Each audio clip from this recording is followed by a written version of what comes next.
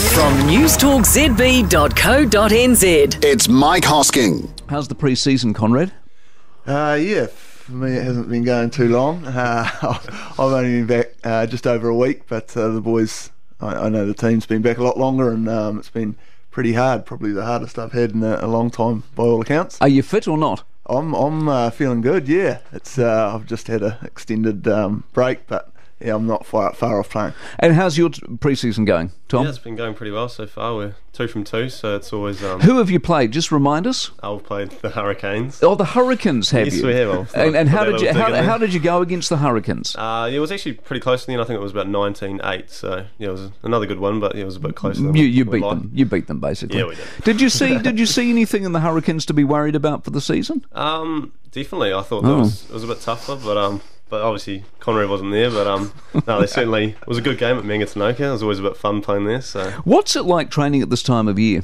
It's exciting, really. I mean, we've got the season so close now, so we've got one more pre-season game to go, and then it's all go. It's not too hot. Well, it's not in Christchurch anyway. So. No, fair enough too. Now, where have you been? You've been backpacking all over the world. Yeah, a bit like that.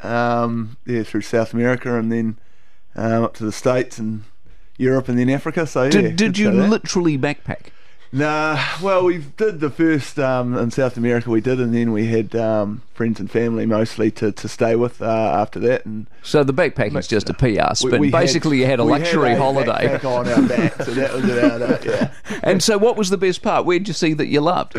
I enjoyed the spots where we were a bit off the beaten track. So South America for me was pretty cool. Bolivia and Peru, and then sort of week and a half we had in Kenya was wow. It was good for, there was good and bad things you see there. I was going to say, did you get in any trouble? No, everything went pretty well, but I think just more what we saw in Kenya, it was, we did have worked at a school for a week and saw some pretty interesting things, really? The way they live, and that was a bit of an eye-opening experience for us both, but something, Do they know who you are?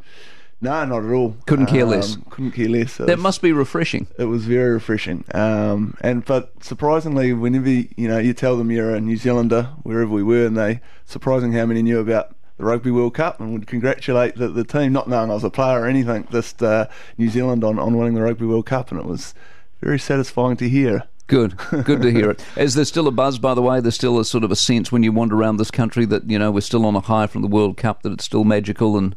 Yeah, for sure. It's still getting congratulated, and which is a little bit crazy, but I think everyone... It was just such a special 2 months, and it's probably going to linger around for a while. Good. What about the Crusaders? Where are you guys at? I mean, you've got so much to think about outside of the rugby, haven't you? New grounds, travel, all of that sort of stuff.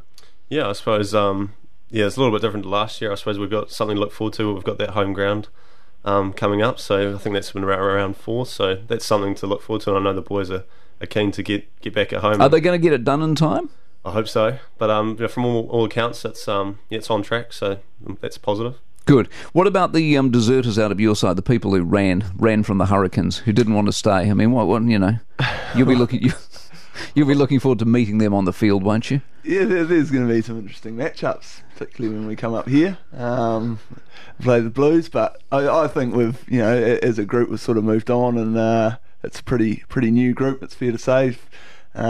A few faces I wasn't too familiar with last week when I came in, but what I've seen is pretty positive, and I'm pretty excited about a different challenge. New group, and obviously it'll be a different season than what we've had the last few years, that's for sure.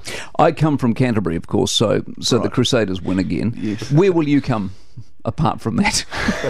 You asked me for a prediction.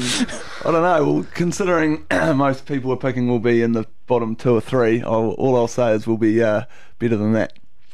Good on you. So you'll be like third last. No, I think we'll surprise a few people, but I enjoy the lack of expectation. Good on you. Nice to see you both, and I wish you all the best for the season. Thanks.